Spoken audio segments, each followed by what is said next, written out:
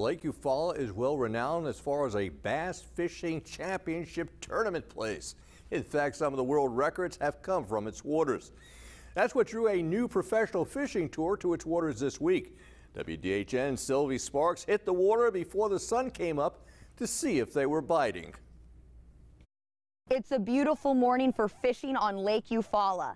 About 100 fishermen are looking for the biggest bass they can bring home for the inaugural tournament of a new professional fishing tour. The National Professional Fishing League is a new bass fishing tour that kicked off this week at Lake Eufaula.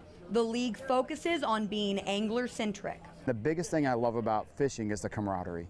And if you notice anything here with the 110 guys we've got, the biggest compliment I've gotten are like, man, this feels like a family already. Event one, day one. The anglers will compete in 6 tournaments between now and October. The top 25 will play in a championship tournament in an undisclosed location in November. The NPFL scheduled the events 5 to 6 weeks apart to give the anglers time to be family men and have careers outside of the tour. I love to compete, and this gives me a chance to be able to have a business and have a family, but I can still go on the road and fish and compete, and I love getting that fix in life.